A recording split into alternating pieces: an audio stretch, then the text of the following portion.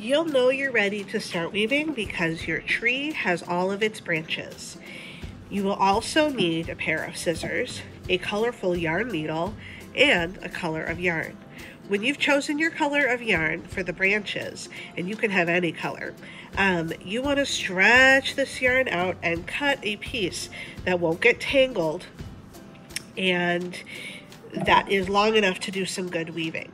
So I'm going to cut it about 2 arms lengths, and I'll show you that in person. It's hard to show on this camera. Then you cut your yarn. This yarn ball can go back in the drawer for someone else to use. Now I will need a little piece of tape, or I can use the tape that I have already used, and that's just fine. I'm just going to stick another piece of yarn under there.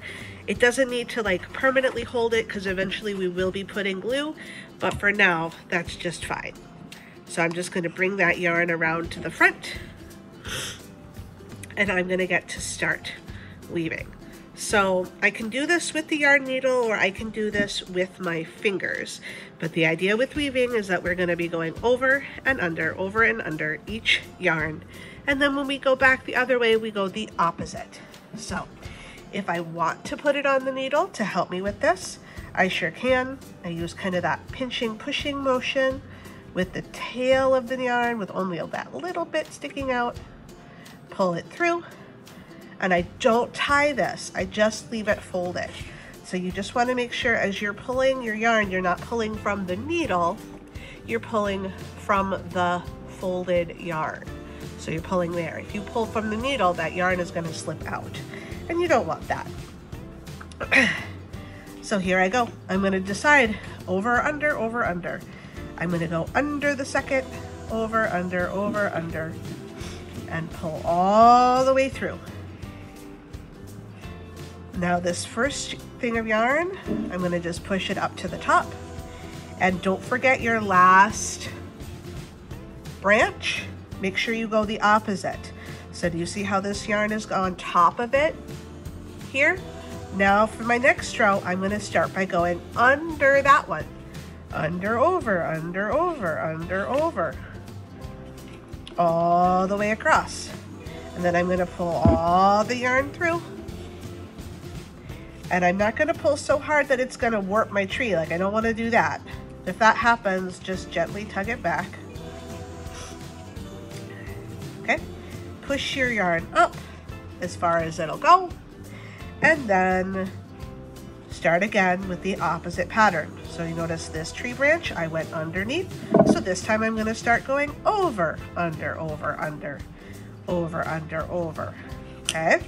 And then I pull all my yarn through, push my yarn up, check my last branch, and repeat.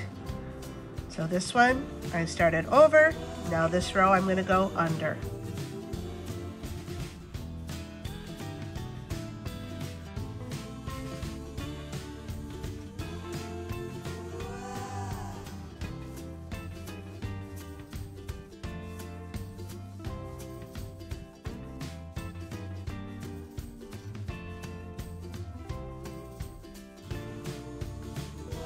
When I reach the part where my yarn starts to be folded over, I can pull that tail so it's a little shorter on my needle, and then I can keep going.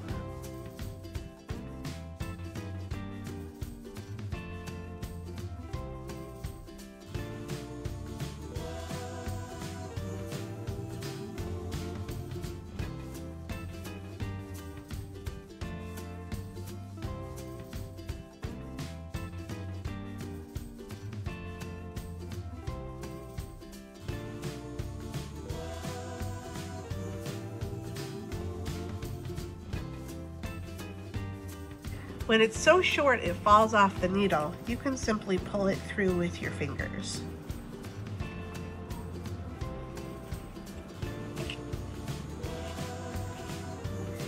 You just simply keep weaving until all the yarn is used up.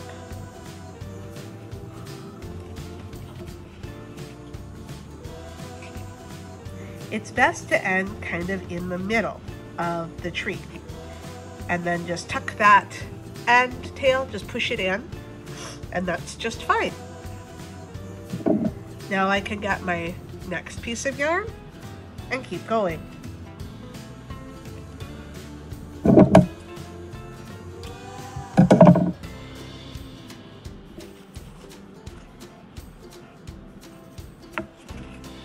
This one, it might be better if it starts underneath the tree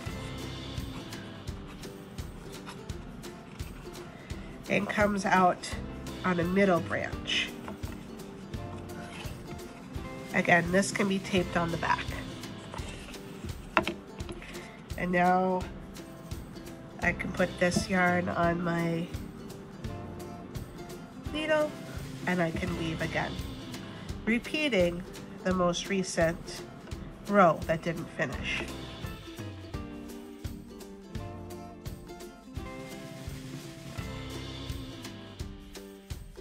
Hold it by the fold or you're going to end up with what I had happen. You'll have to put your needle on. That gets annoying.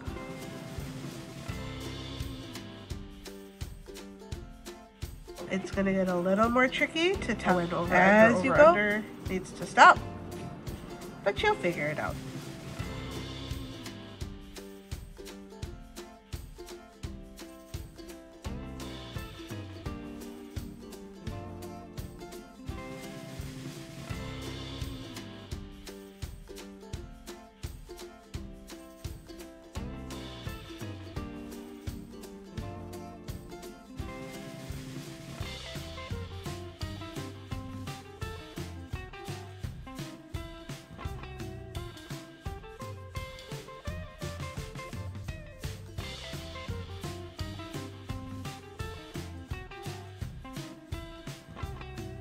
When you've decided your tree has enough branches, enough leaves, you can weave by hand until you reach close to the end of your yarn, so like this.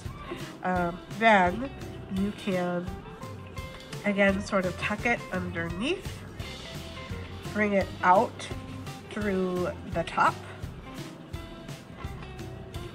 and bring it back through one of those notches that you've already done. Then this yarn on the back is then ready to go. This means that your tree is totally done. It looks awesome. I think it really does look good. Again, be careful though, you don't want to pull that last string too tight. Just loosen that up a little bit if needed. When you're totally done with all of your yarns, you can then grab some liquid glue, turn your plate over on the back, and dab, dab, dab along all of those edges. Take off your tape because it will all be glued down, and then set this to dry. You can photograph it before you set it to dry, but this is a completed, lovely tree.